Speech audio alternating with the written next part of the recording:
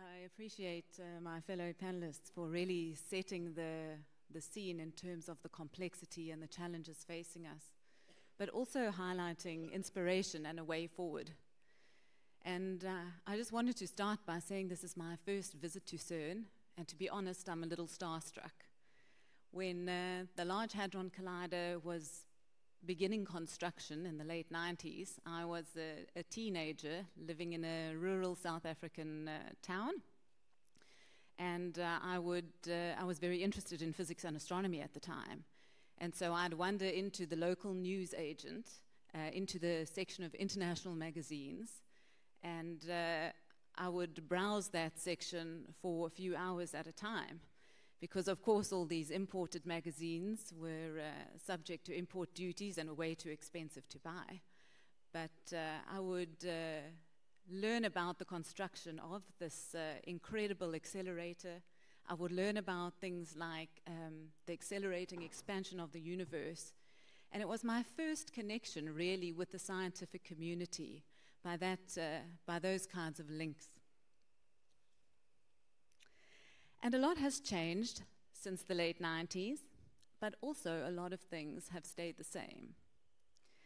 And as we look ahead to this coming decade, what is the kind of legacy that we want to leave for the teenagers of today, who at the end of that decade, at the conclusion of the decade, they will be the people who are stepping up into the roles of scientists and of leaders of the future. And as Lydia mentioned, the ambitions for this decade are huge. We want to mobilize science to provide actionable knowledge to impact on these big challenges of sustainable development. For the International Science Council, what this means is reaching out beyond our disciplinary silos and stepping out of our ivory towers in academia and really creating the partnerships across society that will enable this kind of action and systemic change.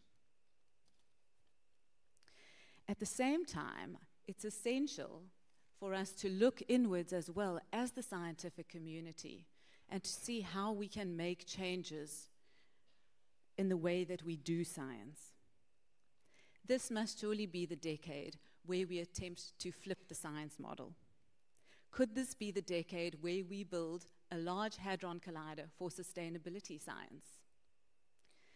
Referencing yesterday's discussion around open science, this must be the decade in which we rethink the way that we do researcher assessments, the way we disseminate our results, both to each other and to the public, and the way we change our funding models to ensure the kinds of cross-disciplinary and transdisciplinary actions across all sectors that can lead to science being embedded in the fabric of society.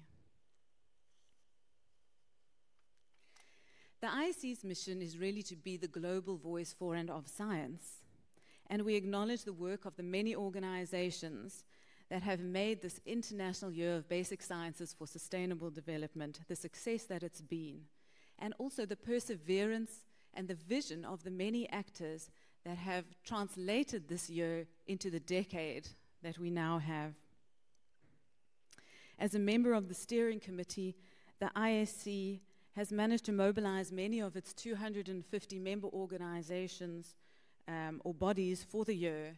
It's assisted with some of the events that you've participated in, and it's managed to run a distinguished lecture series with over 1,000 participants on the nexus between geosciences and the SDG.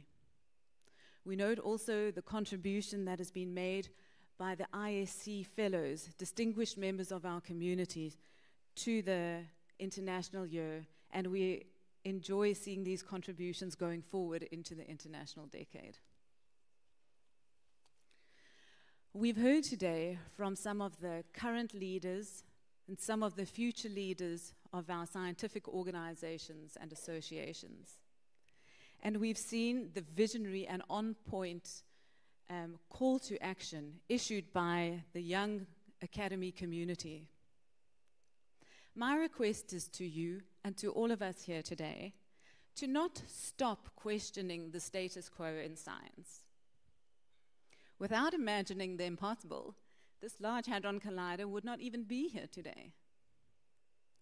So this decade is an opportunity for us to keep imagining the impossible and to keep working collaboratively together to make it a reality. Thanks.